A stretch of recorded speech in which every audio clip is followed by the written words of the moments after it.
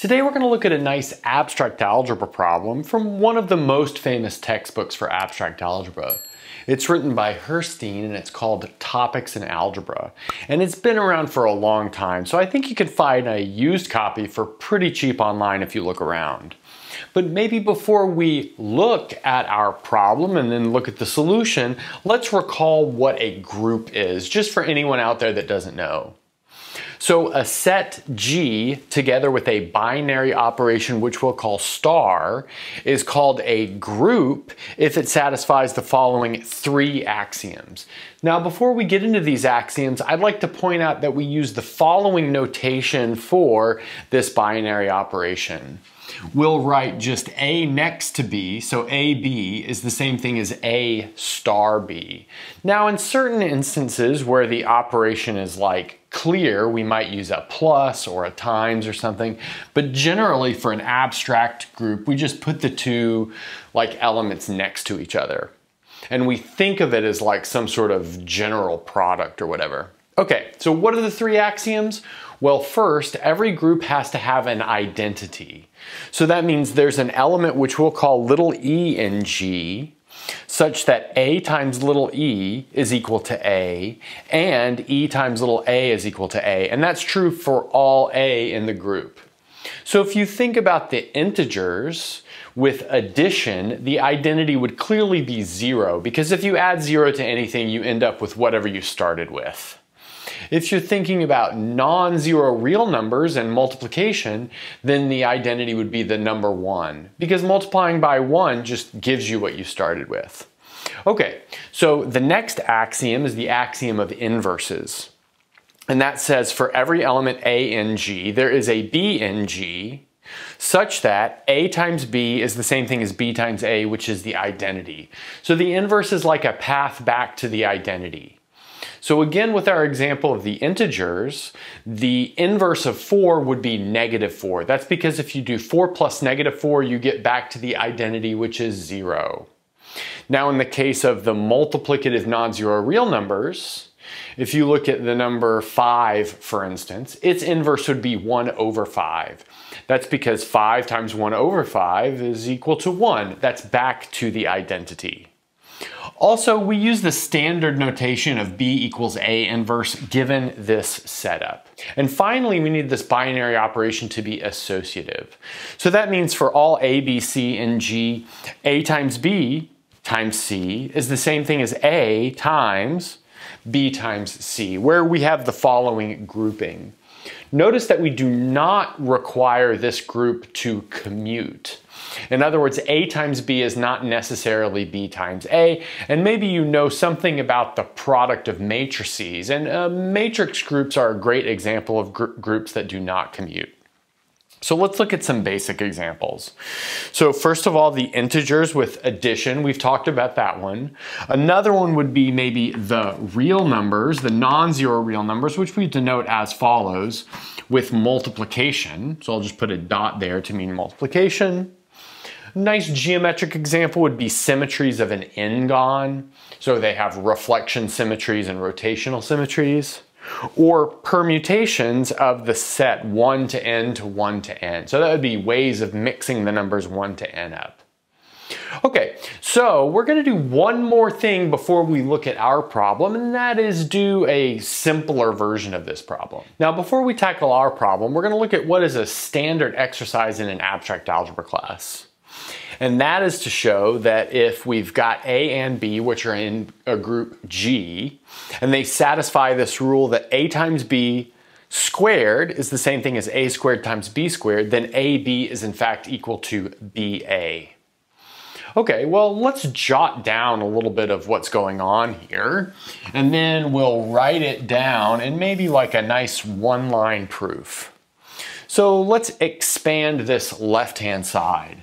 Notice if we have A squared times B squared equals A times B squared, that's the same thing as A times B times A times B. But then we can expand out this A squared B squared to A times B times B equals A times B times A times B. Okay, nice. But now we can left multiply both sides by A inverse, and then also right multiply both sides by B inverse.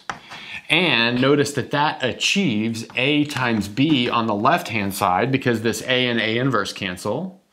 And then B times A on the right-hand side because the B and the B inverse cancel on both of the right-hand sides. So we get AB equals BA.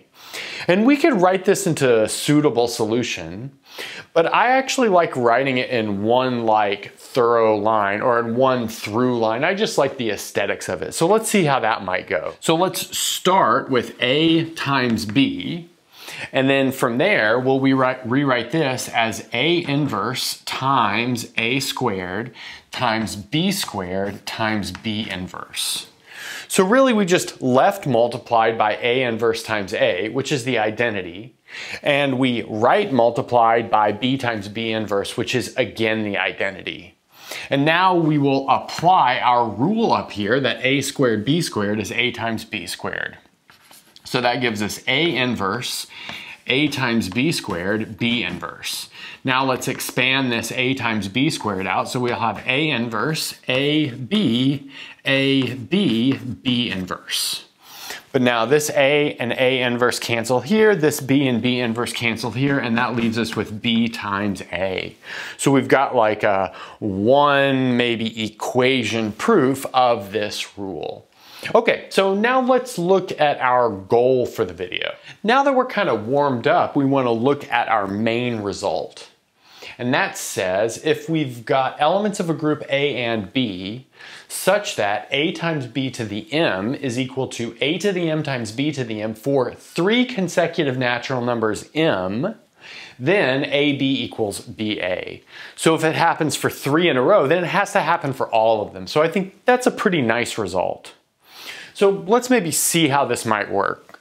So let's take n minus 1 n and n plus 1 to be such that this thing holds. So in other words, those are the m values for which this works. Notice that these are 3 consecutive numbers for sure.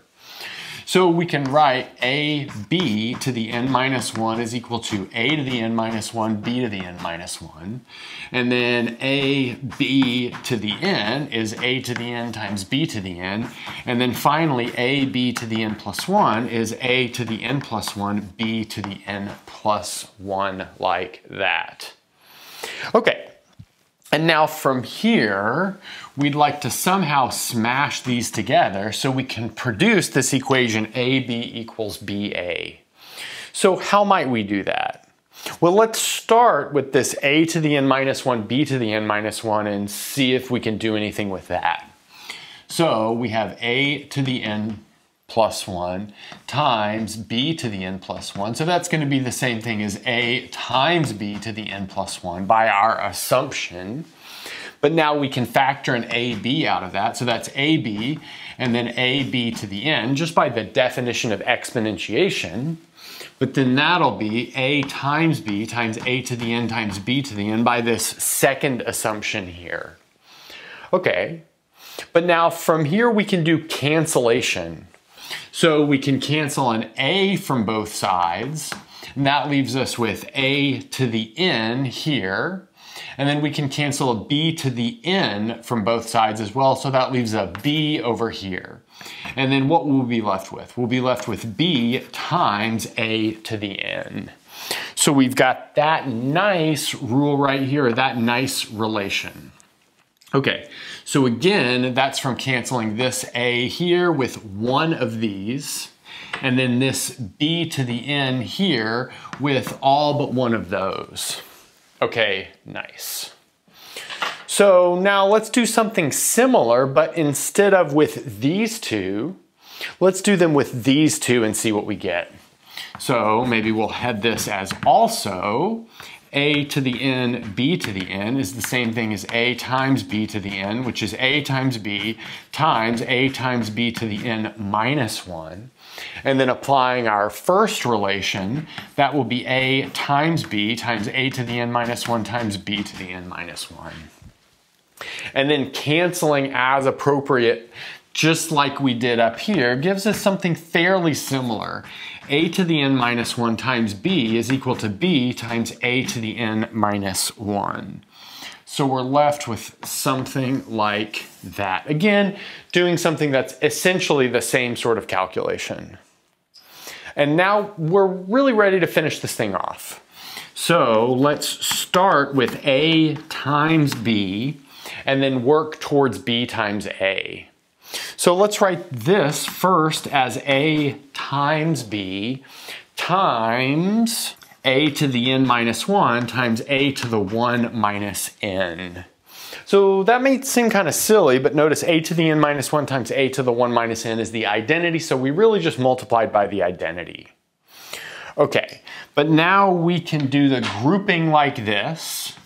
So b with a to the n minus 1, and then flip them around using this rule right here. So that'll leave us a times a to the n minus 1 times b times a to the 1 minus n. And then from there, we'll group these two and combine them. That leaves us with a to the n b and then a to the 1 minus n, and then we'll group this a to the n b and then flip them using this boxed equation right here. So that gives us b a to the n a to the 1 minus n.